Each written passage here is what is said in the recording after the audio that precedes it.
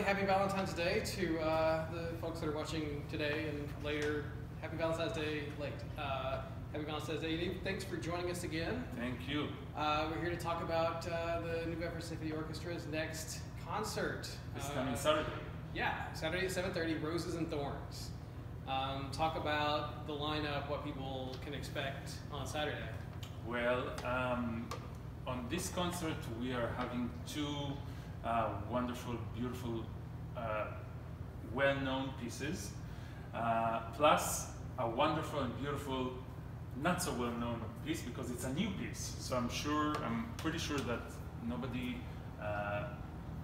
that is going to come to the concert has heard it before, and it's a really wonderful piece of music. So the first piece of music that we're going to open the concert with is the suite from the opera Roses and Thorns by Richard Strauss, which is just stunning music, really.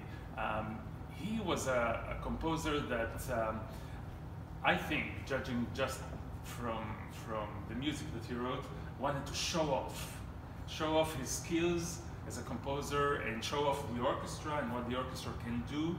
And he wrote just incredible music. And on the second half of the concert, we're going to play Tchaikovsky's Fifth Symphony, also a very, very beloved and often performed piece that I think people never get tired of listening to it. So it would be great to listen to it again. Or if you never heard it for the first time, also great. So I was talking to you before, you like contrast, you like the sweet with the bitter, and Roses and Thorns really lends itself to that. I'm assuming the roses are Strauss, famous for the waltzes, and I think it's I read on the orchestra's website, kind of the Night of the Rose is the translation for the opera. Right. Is this that kind of piece that's going to be, want to put your dancing shoes on and go for a spin on the floor? Yeah, there's definitely some famous waltzes there. By the way, we're talking about Richard Strauss, not Johann Strauss, that is famous for his waltzes, and there's no relation. No relation, okay. No family relation. But Richard Strauss, in his opera Roses and Thorns, wrote some beautiful waltzes. One of them is this that you are going to hear.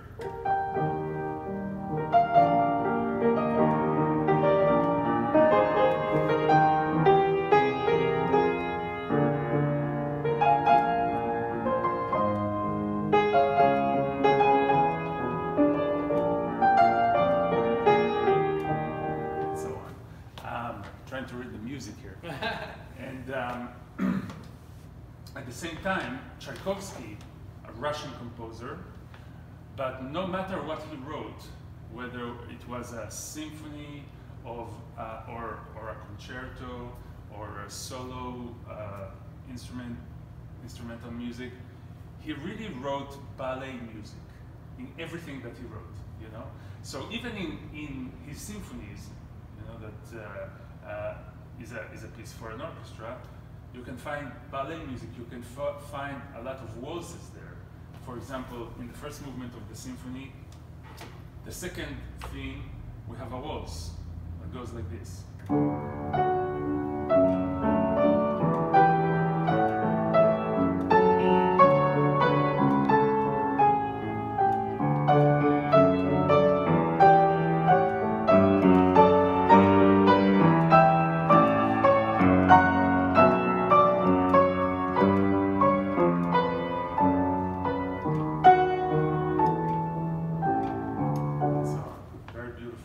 So there is some connection between these two composers in this respect. Now, does Tchaikovsky bring the thorns? Is that without any thorns, it wouldn't have been a great composer. Every composer, every great composer writes beautiful music, but at the same time knows when to put the thorns. I was interested reading the symphony orchestra kind of description of the concert, and it references the Fifth Symphony and kind of his self-doubt around that period.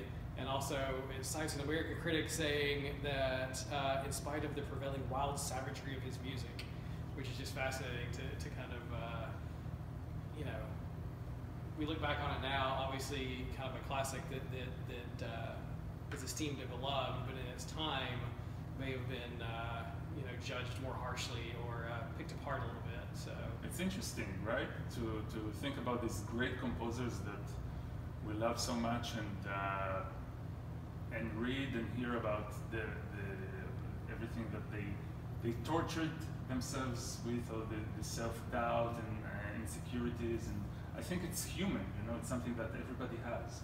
And they didn't even have Facebook comments or Twitter comments to have to worry about. So. And then in the middle, you have you're continuing your theme with women composers this year. Talk about the piece in the middle. Yeah. So in the middle between the two pieces, we are going to perform a cello concerto by a Swedish composer, Andrea Tarodi, and this is, you know, when I did my research in order to program the music by women composers for this season, I listened to a lot of different pieces, and this piece really grabbed me from the beginning. It has the best, one of the best openings that I've heard recently. It's just gorgeous.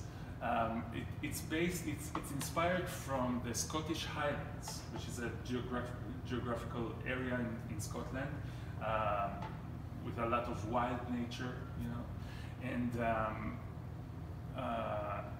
starts kind of with a long notes played by the orchestra, which many composers actually use sometimes to describe nature and wide landscapes. You know? So they write long notes. What can be a better way to do it? And then it's quite beautiful. And then out of this, the cello, the solo cello, emerges. It's really an incredible moment in the concerto when that happens. It's a one movement concerto, but actually has six small movements inside of it that are played one after the other without a break. And each movement is inspired by something else. There's one movement that is inspired, it's called Bird Cathedral. And the cello, the solo cello, is playing these effects, special effects on the cello that sound like seagulls, sounds of seagulls, and soon enough the whole cello section in the orchestra answers like a whole flock of seagulls, you know? It's a really beautiful piece, and I'm sure our audience will enjoy hearing it. It's going to be exciting to kind of introduce that to people who probably haven't heard it before, because that sounds very inventive and kind of you know, something different from the classics. Right, and it's always fun to combine between the two. And your guest soloist? Wonderful cellist, Christine Lee, with whom I performed in the past. We performed together with the Houston Symphony 2 or 3 years ago. She played the Schumann cello concerto, which is a very well-known piece that is played pretty often, and a wonderful musician, beautiful player, beautiful sound she makes out of the cello. And I remembered her from back then. She impressed me so much, and I'm so happy that I had the chance to make it happen, that we work together again. Was this a piece she was excited about for that kind of, you know, it's interesting because that seems like a kind of a skill that you're not really practicing every day, is right. Making a seagull sound with the cello. You'd have to ask her. Yeah, of course it was a new piece for her. She had to learn it, especially for this performance. Actually, we talked about it this morning. She told me that she had never seen anything like that before, this kind of effect, and she actually contacted the composer and asked her about some techniques, special techniques that she uses for this piece, and what exactly she meant and what exactly she wanted. So I think it's going to be very interesting. Yeah, that's an exciting addition. That's excellent. And then another new addition I'm interested in. Your website says is you're going to be extending the stage a little bit out into the Z and taking up some of the seating space. That's right. To work on the acoustics. That's right. So this is something that we've been working on for quite some time, about how to improve the acoustics and the whole listening experience of the audience. And one of the things that we were recommended was to extend the stage and have the orchestra actually come closer to the audience. So we are going to do that for the first time this weekend, and see how it goes. We want to hear also from our audience what they thought about it. It'll be fun. It's going to be a nice night of some new music and some familiar music and some new.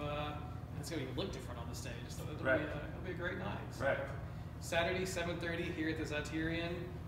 Tickets at the box office and online. So thank you again for joining us. Thank you. See you at the concert.